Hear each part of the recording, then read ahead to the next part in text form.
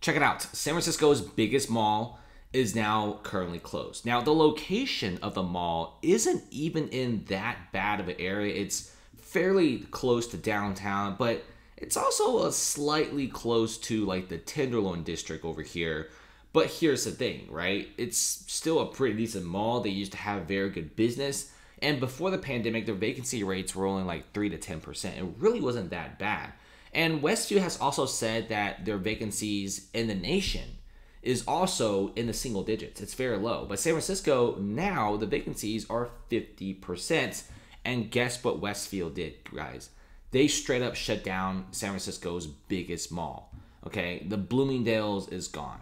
You know, the Polo stores are gone. The luxury stores are gone. I mean, look at the streets of San Francisco. This is supposed to be a very vibrant place, but a lot of people are just simply leaving and they're never coming back. And even though this was taken back in, April 2022, you saw less people, right? And this time it's taken June 2023, and you're already seeing massive vacant storefronts. I mean, these are luxury corner storefronts. And as you go down the street in some of San Francisco's most populated areas, stores are closing at some of the fastest pace ever. Okay, the Old Navy has left. The Levi, I think, has pretty much left as well. And you got Whole Foods leaving, all that crazy stuff. And walking away, guys, San Francisco Mall is now handed back to the bank as the exodus continues. Now, one of the reasons why so many property owners are opting in for foreclosure or bankruptcy is pretty simple, right? The building itself is worth so much less than the mortgage they took out. So Westfield earlier this month stopped making payments on a $558 million loan, and they pretty much gave it back to the bank. They're like, you could take it. We don't want it.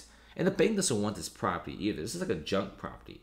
The maintenance is super high. The HOA is super high. And we're going to also show you the amount of homelessness happening around the mall as well. Now, like I said before in the video, it was mostly concentrated in the Tenderloin district. Now, San Francisco has always been kind of this really gross place. But once again, it was mostly centralized in this small area, right? It didn't really go outside of this area. In fact, it was more concentrated in like the inner streets of the Tenderloin district than anything else. And everything outside of it was like fine. And it was like that for several decades. And of course, the mall is a little bit outside. You also have some hotels outside as well. But now it's spreading. And it's spreading so much that even Twitter HQ has homeless people and open air drug markets right next to it.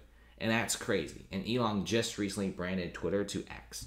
Now, if you check out some videos of Westfield, you're going to be seeing the logos gone and also the homelessness explode. So if you look at some of the details like this one, this is a individual right in front of Westfield Mall. This is sad, okay? The city doesn't care, right? I mean, just have random people just sleeping. Some of them are high on drugs. A lot of them are in need. And this is something that you don't see unless it's like a third world country. And even some third world countries aren't like this, guys. Like, a lot of you guys say that blah, blah, blah, third world country. But remember, third world country, some of them, the streets are really not that bad. Okay, at least there's no drugs or people pooping or, urinating everywhere. And like I said before, the city doesn't care. The city honestly should just do one simple thing. Clean up the homelessness, clean up the drugs, clean up the crime, and be very tough. And then when companies come back, you tax those companies, and then you help the homeless people, the people who are addicted, and then you open shelters and stuff like that. But San Francisco, at this point, they don't really care at all. Small business owners are so tired. Small business owners are very scared. And just big corporates are also pretty scared as well. If there's a tent in front of your establishment, you're going to get less sales, and good luck trying to move the tent. The city won't help you at all. Call 911, call 311, call the city council. It doesn't work. They don't care. People are so mad at this, right? And the city doesn't care about the homelessness either. They don't care about the crime either. They don't care about the drugs either.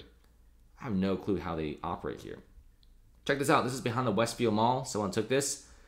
And like I said before, it's a pretty rough place. Like, this mall is supposed to be like the place in San Francisco where everyone hangs out. It's supposed to be like a pretty big tourist location. But with so many tourists just not going to San Francisco, you kind of see why, right? It was just homelessness everywhere and people high on drugs everywhere. I mean, San Francisco is really, really screwed up at this point. And you constantly see these videos, right? And people are really mad too because this is actually happening to their city. And Westfield, their logo's disappearing. And guys, it's not just Westfield leaving. We also got another massive, hotel chain, Park Hotels and Resorts. These guys are leaving as well. And with those guys leaving, it's probably their biggest hotel. It's 3,000 rooms. They defaulted on nearly $1 billion of loans. They're done, right? Now, one of the craziest things is Elon Musk is refusing to leave Twitter in San Francisco to other places. That's kind of weird because I've always thought Elon really wanted to get out of San Francisco, but for some reason, after they put up this X, Elon really wanted to stay. Honestly, Elon at this point is just a massive troll. I think he's just messing around with a lot of people. He really doesn't like San Francisco. In fact, he's currently being sued for millions of dollars because he refused to pay rent and taxes for the city, and I get the reason why, right? You pay that money and nothing really gets done. So Elon was actually making a statement, but now he's saying that San Francisco is like a great place, vibrant place, and Twitter will stay there despite getting offers from several other cities, and that is wild. I think the only reason why he wants Twitter to stay in San Francisco is, I guess, to make a statement, okay? I mean, this X is honestly pretty crazy big for a company, and in fact, San Francisco is even asking them to take this down and just put up a small sign on the side like where Twitter used to be. And by the way, this app here, in April, the city of San Francisco created an app asking for the public's help on locating the rare incidences of human feces. Guys, this is not rare. This is like ultra common. So common that even on the bridge, even on these little islands, you find poop. I mean, San Francisco is just literally covered in poop, guys. This is crazy. It was canceled 11 days later.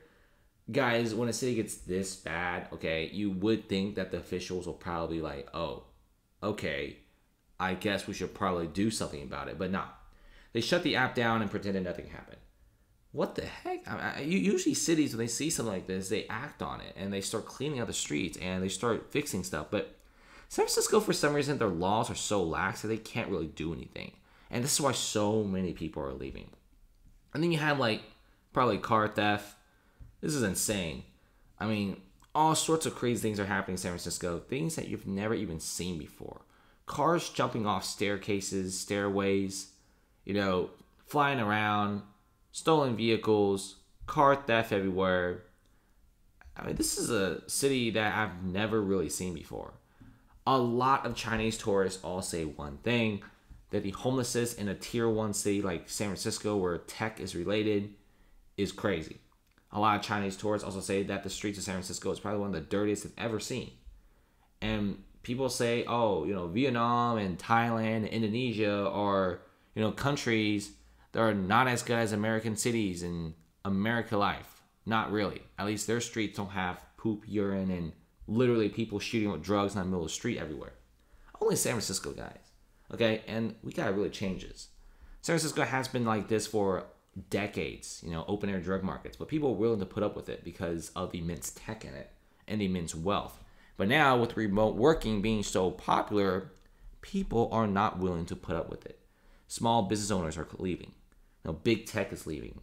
Salesforce is cutting down their office space, their biggest employer in the city. Uber is leaving. Lyft is leaving. Meta is leaving. They're all cutting down space. Tech conferences are being moved to Denver. You get the idea. It is a bad time for San Francisco. And will they change?